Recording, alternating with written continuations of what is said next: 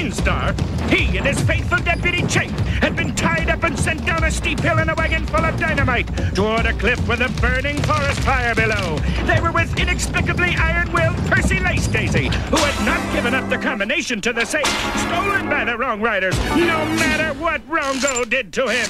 Frustrated, but not without another plan to get the safe open, Rongo and his Wrong Riders rode off, thinking that they had finally disposed of Tex Tinstar once and for all. There's no way Tinstar can get out of that one. How are we gonna stop this ding-dang-dad blame thing, Tex?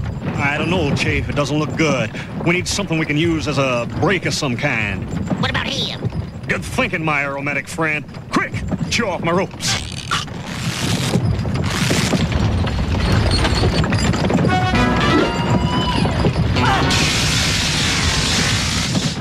It didn't work.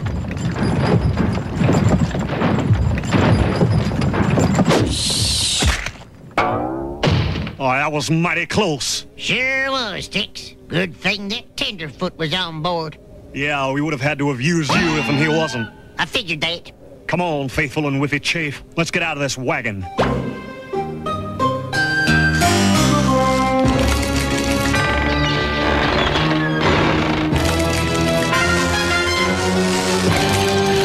Come on, Chafe. Let's get that dandy out of that cactus. Right behind you, Tinstar.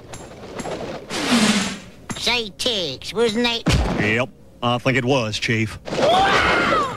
Well, I'll be a ding-dong, dingity-dern-dang-dong-dingy thingy. That city dude is really something, Tex. It doesn't look like that dude is going to be able to hang on much longer, Chafe.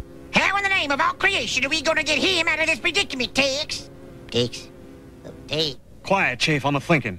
I think this might pert near be pretty important, Tex. Chafe, don't bother me now. I gotta think of something heroic. Tex, you're standing on a diamond-back rattlesnake. Plumb on him.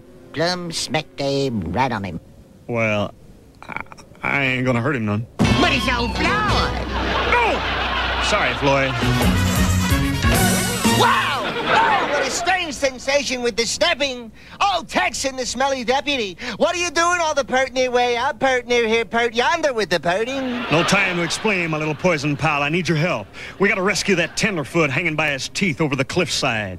Ooh, sure thing, Tex. Percy! Here! Grab a hold of Floyd. Howdy, Mr. Sissy Man. So, as Tex and Chafe put their brave rescue plan into effect, we turn our attention to the Wrong Riders and the burning question, why weren't they in today's episode? What do you mean, not today's episode? Oh, sorry. We now join the Wrong Riders as they approach the peaceful, tranquil, sleepy town of Lost Dangalis. I say, Rongo, what on earth are we doing here? It's here that we will be able to call upon the services of one crusty rust-knuckle, the best safecracker in all the West. So the Wrong Riders went to find the infamous safecracker. And what of Tex, Chafe, and the dainty Percy Lace Daisy? Tex has the situation well in hand, but what else would one expect? What do we do now, Tex?